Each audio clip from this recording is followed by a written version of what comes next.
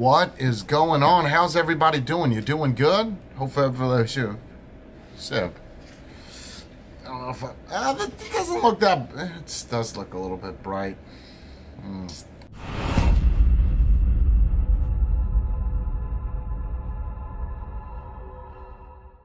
don't know if I'm gonna be able to do this. I got this sore gun right here. My pistols are all too busy being scoped out. Hopefully I don't throw some shit out. Here we go. What's going on, everybody? Jay Hayes here today. Be doing a review on a device that I was sent for the purposes of the review. So the last thing that I did for Ehpro probably would have been the Kelpie RTA, which I did for Vaping with Vic and Ehpro, and I was extremely impressed with it.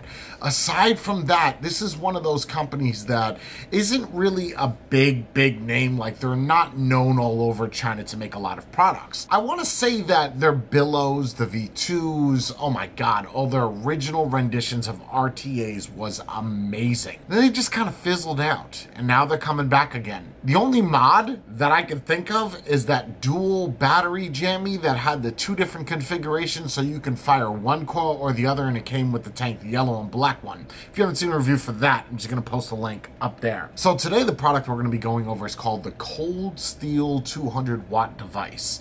This is with the reviewer called Nebelfee, or Nebelfee. I have no idea how to say his name. Basically, he's a German reviewer. I think he does a lot of high-end stuff, but he's not really big into the game. Like, he's not a very well-known reviewer. Well, at least not to me. He may be to other people. This mod is $95. I'm hoping that when I open this up, that there is something about this that really takes me back to make me think, okay, why is this worth $95? In a good way, not in a bad way. Because I have this thing where the SX Mini G-Class was, I think, $150 or $175 first came out, and a lot of people consider that high-end. While I would say that it's on the higher end of stuff to come out of China, I definitely wouldn't put it in a high-end block. And I'm not quite sure that that's what Ehpro was thinking about when they were making this device. I can tell you this, without even taking this out of the package, that this package with the mod inside of it is extremely heavy. Like, this weighs a lot, and it's not a kit, it's just the box mod. So without further ado, let me bring this down, show you everything inside of the box, all around it, and let's flip it. Alright, so what we're looking at is the Cold Steel 200 watt mod. I'm assuming that this is the gentleman right here, Mr. Nebelfee. You'll see what I'm talking about right here when I show you. This is his name right here. Very difficult to read. I can promise you that that either says Nebelfee. Hold on. I can't get a focus. Nebelfee.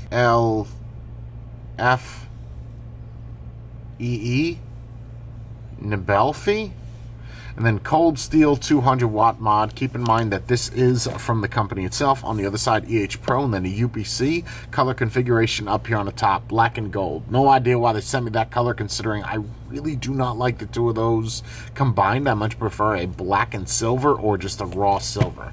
On the other side, same exact thing. That's on the one side, and then your model, and then a QR, and then the security code for the said such device. Back side of the box, go ahead and give that a freeze frame for you.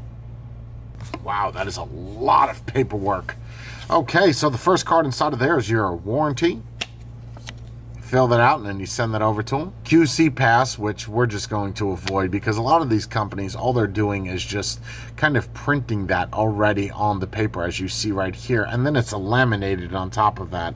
I don't know why they just don't not include this. There's really no point, because if you do have this inside of the box and something is wrong, then how did it pass QC? And then a user manual, looks like recycled paper of some sort. Very large. The box mod, we'll go over that shortly. Wow, that is heavy. Instead of it being a micro USB, it is actually a USB-C connection, which we're seeing a lot of mods do now. Again, this is more of a connection for data, but I guess if you're charging with it, it'll charge a little bit faster. It's more safe than a micro USB, as that is a little bit outdated. Again, although this is a micro USB-C, anything that you're going to plug into your mod, it would be safer to take the batteries out and put it into a charger versus using a cable like this to charge your device. And then even the box is golden black. So the box mod comes in this little sleeve, and then there it is. This mod is very, very heavy. This is a Wismec Gen 3 Duo with two 18650s in it. 213 grams. No batteries inside of this. 208. So that's without any batteries in it.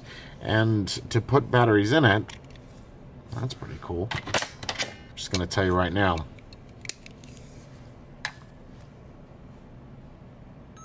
306 grams. On all four corners of this, you're going to see the gold screws. Apparently, there are no scratches on this whatsoever. A couple little fingerprints, not terrible. Don't see any scratches on the black at all. Not even on the screen or the buttons. Very, very nice. I really do not like any of that gold whatsoever. Micro USB-C here located on the side. I'm really impressed that there's no scratches on this. On the bottom, designed by Ehpro and Nebel. Well, Mr. Neebs. That's what we're going to go with because I have no idea how to say that name and I don't want to keep tearing it up. To take the batteries out of this, they have this little button located here. You press that, that's going to push up. Even if there's no batteries inside of this, it still springs up. See the spring right here? What concerns me is in due time of you closing and opening this will eventually wear down. So how will this maintain its sturdiness in staying stuck after doing this, whatever, let's just say 200 times? Now you have to do something where you're going to rely very heavily on some type of tape to keep that together. And there's your spring. Okay, so your door does move a little bit to the left and right. It is very, very sturdy nonetheless. Battery orientation is listed on the plastic part of the battery door itself, positive, negative, and then down there on the bottom again, positive, negative. 25 will bring us right out to the edge, literally. Adjusting the power.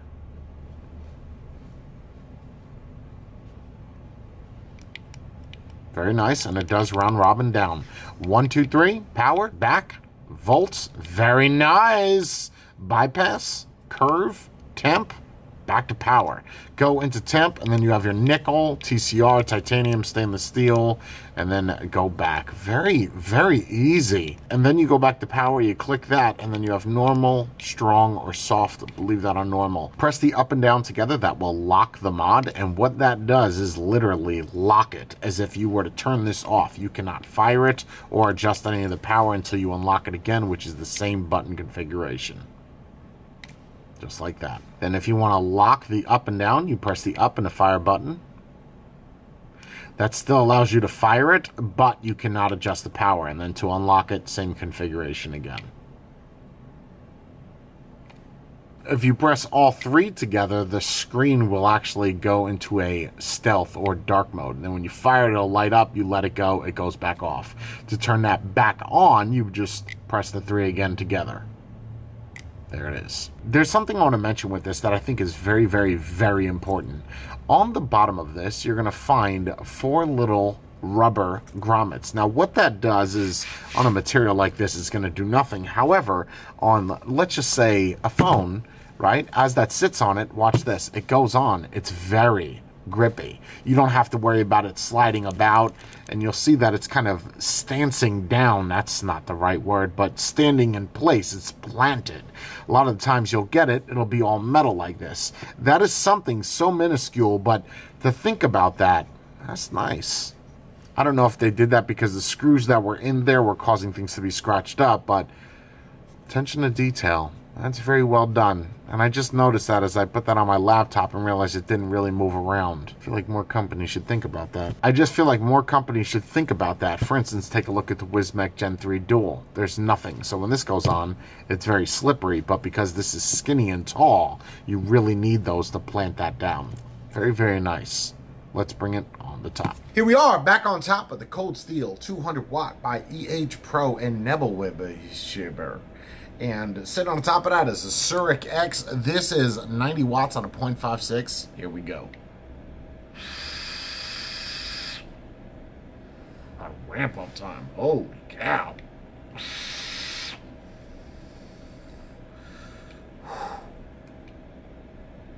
Oh man.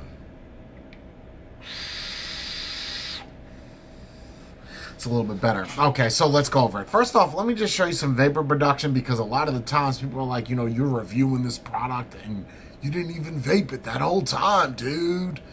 What the fuck, man?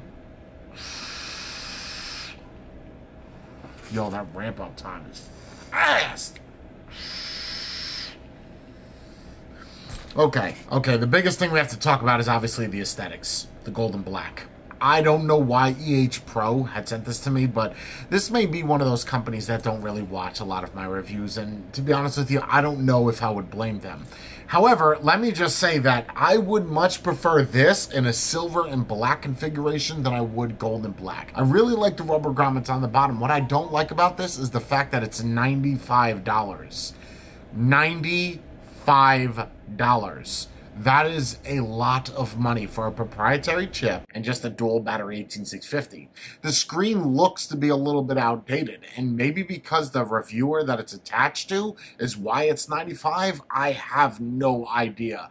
I am legitimately trying to find the reason as to why this would be $95, and I come up with nothing. According to the manual, there's supposed to be a limited edition of this, and the limited edition comes with a 510 and A10 drip tip. Now, I don't have that to really judge what's special about those drip tips, and I'm not really quite sure what the price point of the limited edition is. What I find peculiar is this is called the Cold Steel 200. There's also a Cold Steel 100, which has no affiliation with this reviewer, as it is another reviewer, Ambitions Vapor, which reminds me a little bit of the SX Mini SL class. Granted, I don't have it to really judge it, but it's just awkward that the both of those have the same first name, Cold Steel, and then one's a 100, the other one's a 200. Are the reviewers aware of that? That there's two products with the same exact name? There is something very positive about this. Ehpro did very good with the machining of this. Not a scratch, not a ding, not a dent, anywhere. And it is black. And funny enough, when you're talking about an RDA, it's much easier to hide something if it's black versus if it's stainless steel, you'll see it. Well, with this, there's a lot of gold everywhere. So the gold brings out scratches more than what silver does. I don't see any. I would love to find some, but the gold is very shiny. This golden black thing. I'm having the hardest time removing the golden black configuration in my mind to rate this. Because I have to say, it's not just about aesthetics. Even looking online, the only other configuration I could see is gunmetal and gold. And then you have black and gold. I don't see any silver and black. That would make this that much more badass.